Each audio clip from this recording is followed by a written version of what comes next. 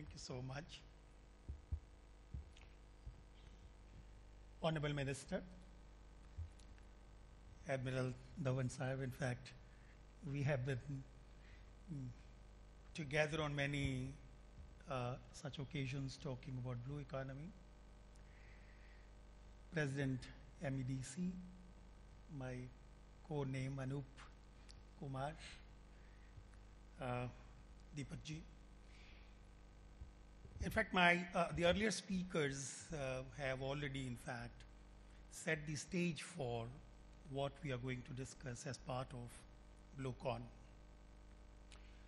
I was told I should really explain a bit about what this task force, which the FICCI has set up on blue economy, is trying to do and achieve.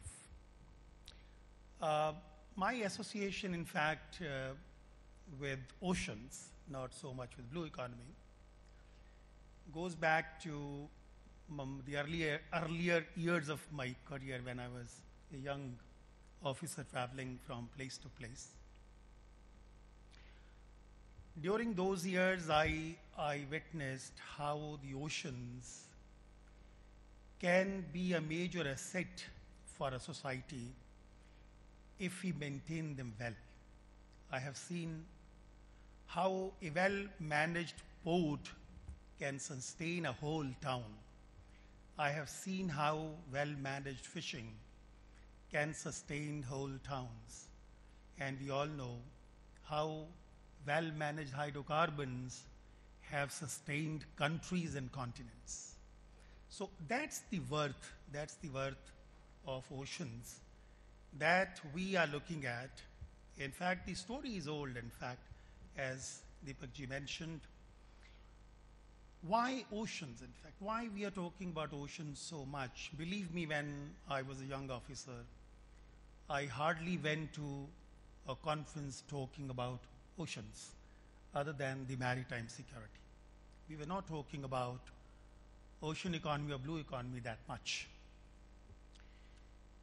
You see, the mankind, in fact, the mankind has always been looking for sources of growth, economic growth.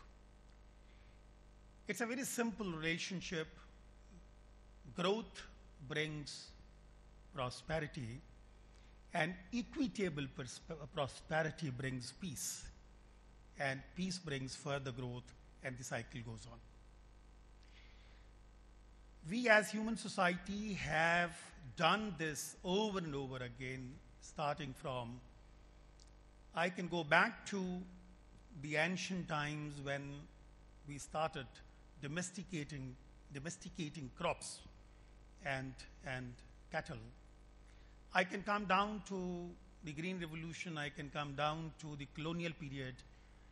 We were trying to always find a way to grow, sometimes equitably, sometimes not so equitably. But in the modern times, if you start from the Industrial Revolution, we went through different phases of Industrial Revolution, coming to now what we call the fourth Industrial Revolution, which is basically driven by technology. It's going to be a technology-driven stage of economic growth. What next, in fact? Because this is more more technology we know, more complex the platform becomes. What are we looking at? Are we looking at Internet of Things for growth? Are we looking at nano applications for growth? Are we looking at biotechnology for growth? What is that we are looking at? And the whole concept of blue economy is that we are looking at so many things, but what about ocean? The oceans, which have served humanity for so long, they have provided food, they have provided means of transport, they have provided means of recreation, so many things. Now, we have always dealt with ocean. It's a known entity. We are not dealing with an unknown entity, and it is 3/4 of the Earth's surface. Almost 90% of the biota, as we call it, resides in ocean.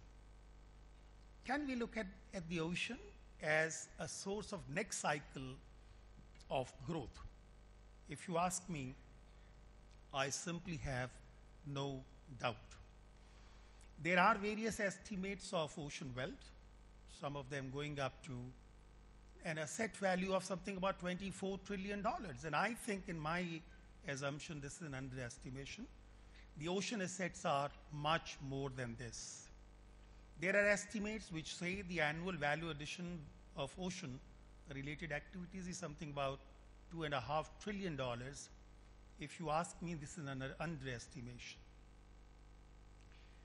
I was looking at just a couple of sectors, because at the end of the day, I mentioned the idea is to carry prosperity to people. Just look at, for example, Deepak ji mentioned about fisheries.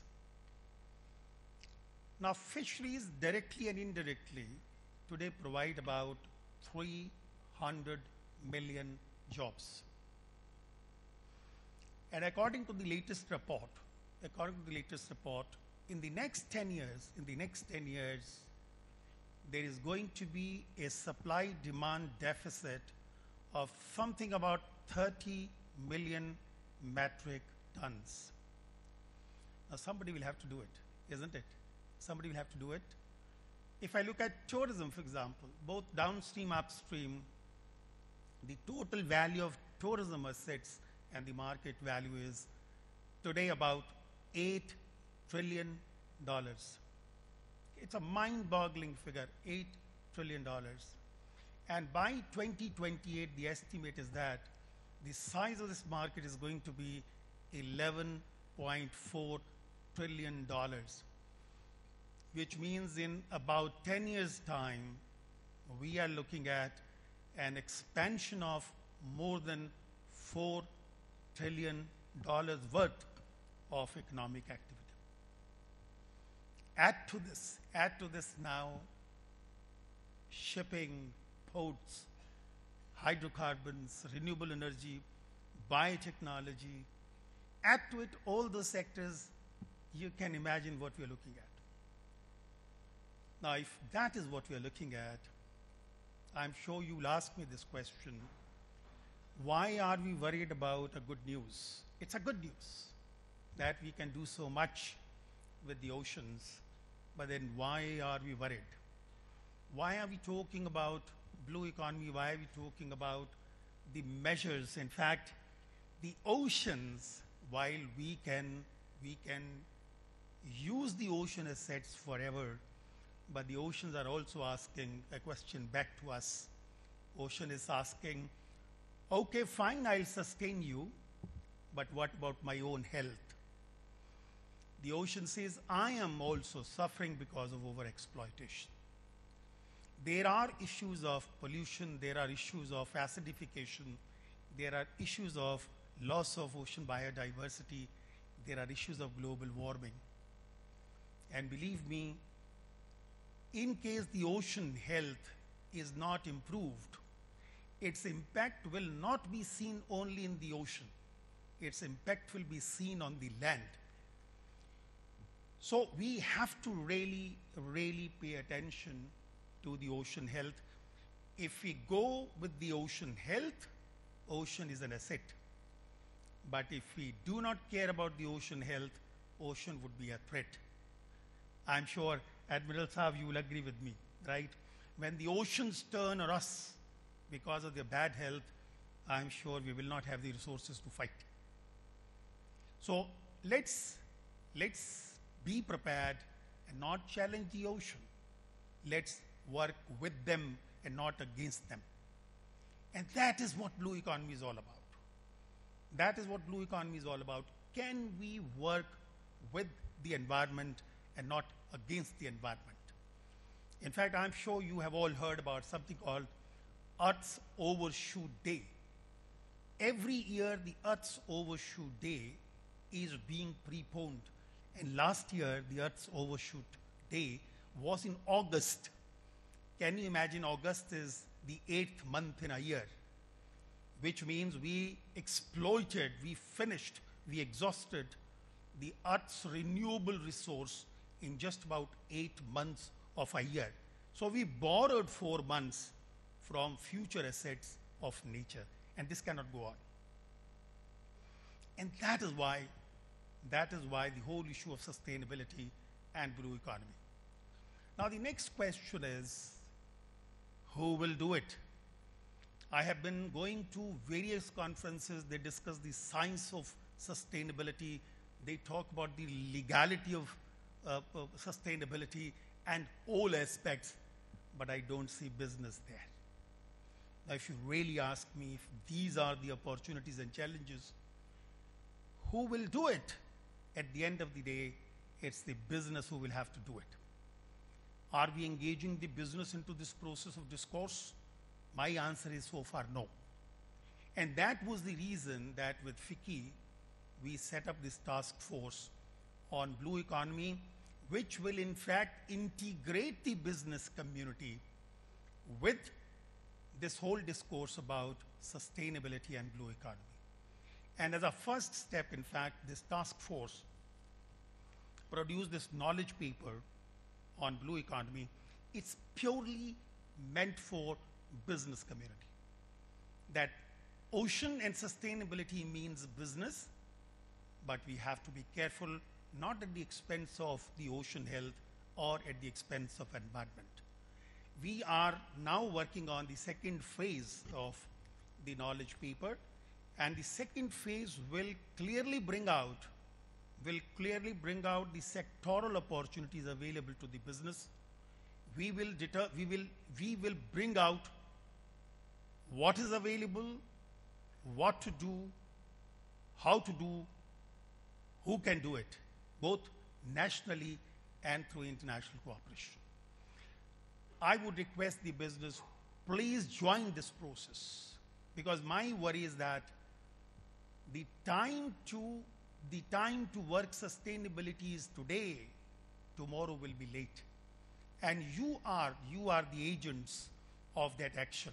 And if you not integrate with this process, the battle will be lost. And I'm sure we would not want to lose this battle. Deepak, you mentioned about terrorism. I'm sure we do not want to lose battle against terrorism, but at the same time, we do not want to lose this battle of sustainable development. With these words, I wish you all the best. I'll see you through the conference in different sections, and I wish the conference all the best. Thank you very much.